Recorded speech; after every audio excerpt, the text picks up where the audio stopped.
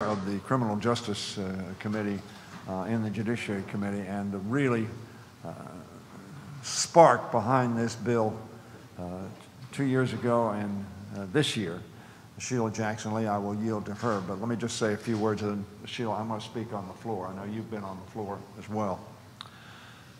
You saw the passion demonstrated by a victim of domestic violence. Now, whether or not the violence was delivered to her personally or to her parent, and she was in fear, as she said, of her mother's life. This is a pandemic in America. It is a lethal pandemic in America.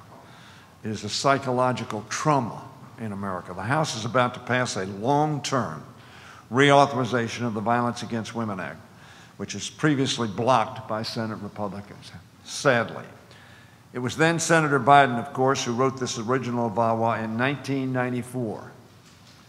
I was a co-sponsor of that bill in 1994. Sheila, were you a co-sponsor of that? Came right after that. You came right after that. I was a co-sponsor in 1994 of the Violence Against Women Act.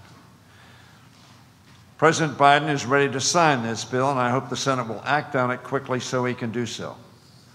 VAWA has always been bipartisan. We passed and reauthorized VAWA on a bipartisan basis in 94, 2000, 2005, and 2013. It was disappointing that after the House passed a bipartisan reauthorization last Congress, the Republican-led Senate refused to take action, even after it was clear that incidents on domestic violence were increasing during the pandemic. Now, when I say they refused to take action, they didn't take up the bill and amend it and then send it over to us or ask for a conference. They just ignored it. They apparently took the position that violence against women is not important enough for us to take up and consider the bill. They didn't have to take our bill. What they had to do was address a pandemic of violence against women in America. So disappointing. In my state of Maryland, court records indicate that there were 3,244 protective orders in place in April of 2019.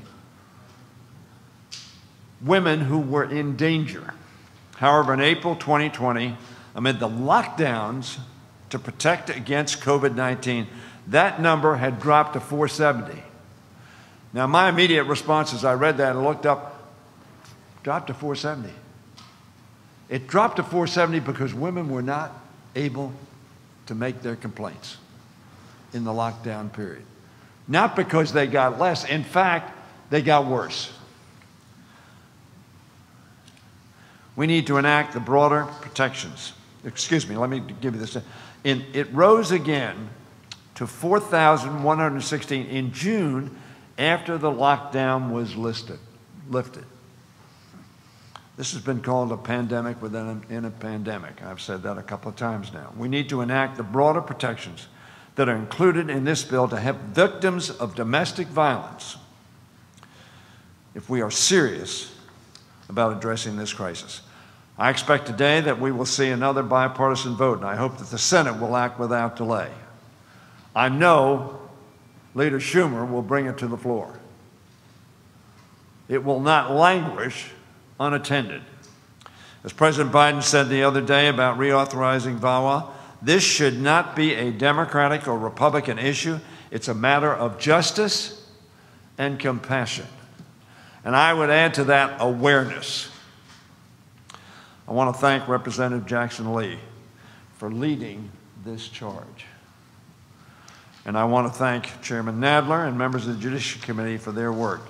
Last Congress, and again now, to ensure that more people are protected under this reauthorization. Now, as I said at the beginning, I am pleased to yield to and introduce a fighter for justice for all of her life, and certainly all of her career in the Congress of the United States, a giant on behalf of civil rights, human rights, and the rights of women and all other vulnerable peoples, Sheila Jackson Lee of Texas.